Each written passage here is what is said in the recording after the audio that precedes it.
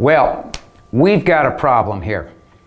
This maple guitar, apparently this side was left too long in the bender, and the heating blanket was also up probably too high. And as a result, the sides of the maple got charred here at the waist and up here at the tip. Now, the other side apparently was bent just fine using the right heat setting. But this side, we've got a dark spot here and here. And quite honestly, I didn't think it was that bad until I got the first couple coats of sealer. So, what I'm going to show you now is how to fix it using TransTint dye and a miniature or detail spray gun. So, let's get started by showing you first a little bit more detail of what this damage is involved, and then the colors I'm going to mix. As I said previously, most of the heat damage has occurred on the waist and on the tip of the cutaway there. The rest of the guitar body is fine.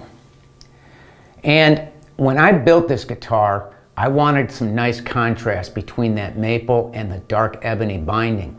So I could, in one sense, just stain the maple really dark, but then you wouldn't have that nice contrast. So my goal here is to try to blend those dark areas into the rest of the areas of the guitar that aren't dark. I'm going to do that using a detail spray gun and some TransTint dyes. Let's go over and show you the dyes I'm going to mix. The materials and spray gun that I'm going to use to fix that burnt side are clear sunburst medium. And this is a product that I use a lot. And all that it is, it's 1 part clear lacquer mixed to 2 parts thinner. You can use color tone lacquer, you can use your favorite lacquer. It really doesn't matter. I'm going to also apply it with an inexpensive detail gun. This one here is available from Stuart McDonald, and it's about $50. The nice thing about this gun is it has a very small nozzle set or atomizing set installed in it, and that allows you to really dial down a small pattern. If you use a different gun, make sure it comes or it's configured with a 0.8, 0.9, at the largest maybe a 1.0 millimeter atomizing set, so that you can really dial down a small, fine pattern with it. You can use a full-size gun if that's all that you have, but it's really hard to get small, detailed, and focused patterns with this type of gun.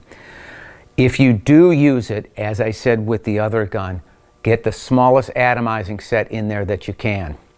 It's usually just better once you compare the price of an atomizing set for a full-size gun to just get something like this gun at 50 bucks, and that's going to be probably less than an atomizing set for another gun. So this is the gun I'm going to use.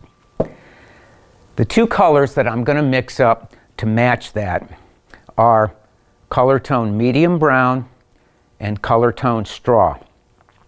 Medium brown, as the name suggests, is just kind of like a medium brown. I'm going to use it to kind of give a little bit of a dark color to it. And the straw color is a nice golden brown color. And if you look closely at that burning, you'll see that it has kind of a golden caramel color to it. So we added the straw to that medium brown. Now, I don't have rocket science as to how that I mix this. Basically, I just mix up maybe an ounce or 2, and I put drops of finish in it until I get to a color that looks about right. Just take a stick and stir it in there. You can also use a piece of copier paper or something like that. But the most important thing to remember is always work from light to dark. Never, never try to hit that color all at the same shot or at the first shot with your spray gun.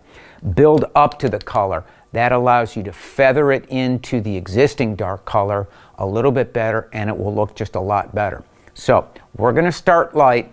We'll make this darker if we have to, but I don't think that we'll have to. So let's hop into the spray booth and we'll start blending that dark charred area into the rest of the guitar. Now, I'm going to do the whole body to blend it in, and then I'm also going to do the neck so that everything matches. To prepare to blend that dark area into the rest of the guitar, the first thing I did was to spray a light coat of that thin lacquer over the entire body and the neck. That allows you to see what you're doing, and it will make it more visible as to what you have to do and your progress as you start to blend that dark area into the lighter areas. The other thing that I did is that I adjusted my gun down to a very, very fine spray pattern. Let me show you how I did that. I've got the fan for the spray booth now running at a low speed so that you can hear me talk. Normally when I do this, I would have it at a higher speed and I would be wearing my mask. But obviously that makes it hard to talk and spray to do the video at the same time. So I'm running the fan and not wearing a mask. But when you do this, please wear a mask.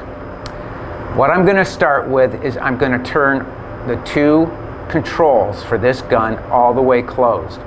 And that's the fan width control here on the side and the fluid control here at the back. No finish or anything should come out, just air at this point. I will slowly open up the fluid, and I'm going to move up here so that you can see it, so that I get some color out. I don't want a lot of color out. I want to work from light to dark. I will open up the fan width just a hair so I get a little bit wider fan pattern. That's my settings for the gun, right about there. That's perfect. So let's get started. The other control that's on this gun that I forgot to mention is this one here at the bottom. This is an internal air supply valve, and when it's open, the air is allowed to move all the way through the gun. As you start to turn it down, it will shut the air off. I suggest you have this all the way open, because if you get it closed too much, you'll get spatters with the spray pattern as you spray, and you definitely don't want that. So let's get started. I'm not really going to worry about getting color on the ebony, because the ebony just won't show color if it gets on it. I'm only worried about blending this dark area into the lighter areas. So I'm going to start right here.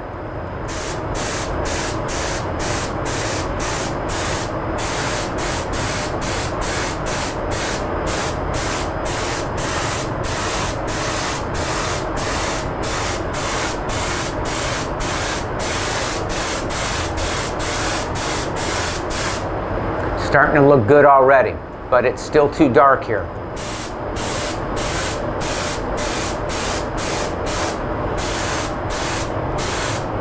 What I'm trying to do here is just feather it in. I'm not trying to make it perfect at this point. I just kind of want to feather it into that dark area.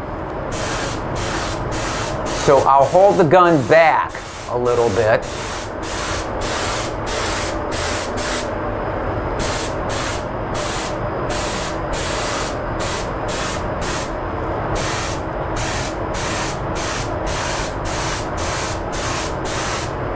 And already that's starting to look better. So what I'm going to do now is I'm going to do the rest of the guitar so it's evened out.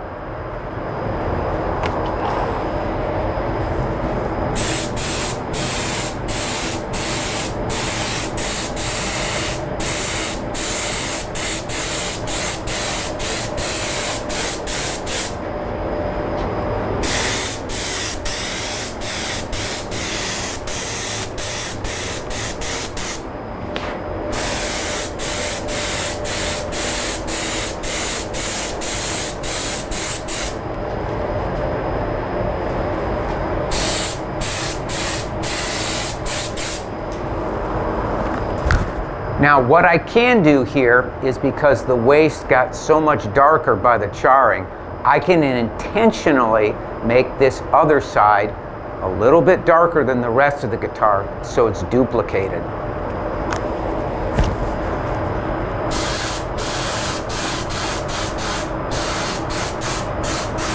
Just a bit.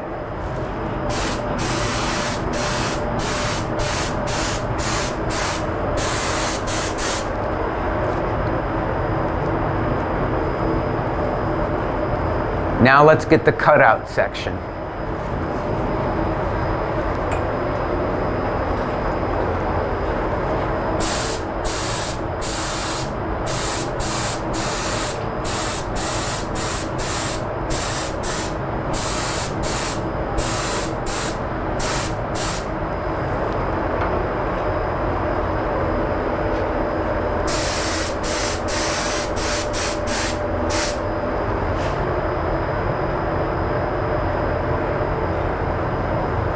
This side needs to be darker.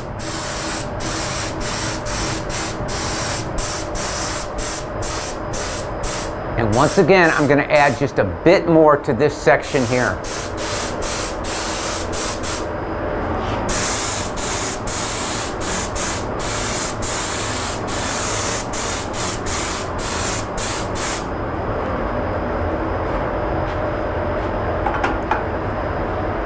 Let's give this a rest and see what we have in just a bit by spraying some clear lacquer. I haven't done the back yet, but everything's looking pretty good. So now I'm going to do the back. Now, if you want to, what you could actually do here is kind of a shaded back, which is always kind of a neat effect, which means you just add a little bit more color around the edges than you do to the center. I'll still hit the center a little bit.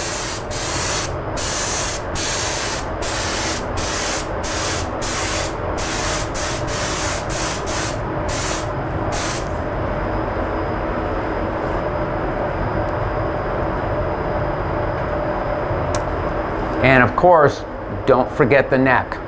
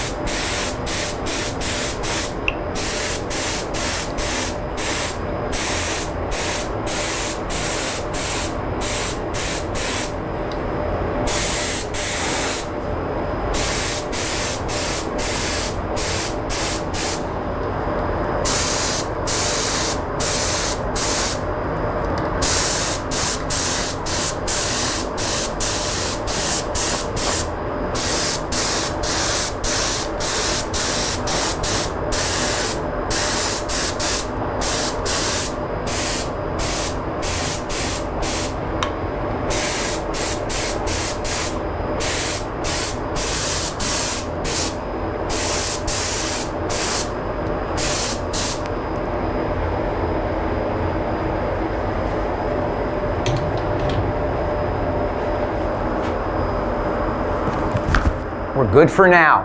What I'm going to do is I'm going to let this sit for a little bit. I'm going to spray it then with a coat of clear lacquer just to then evaluate where we are and if we have to add more color. I've done about as much spraying as I want to darken everything up, and I'm thinking it's looking pretty good. I sprayed one coat of clear lacquer over the entire instrument, and now I'll show you the result. That's the side that we had the problem with, where that waist area was too dark. I taped off the top, obviously, so I wouldn't get color there, and then this is the other side that I duplicated that effect on, just to balance things out. On the back,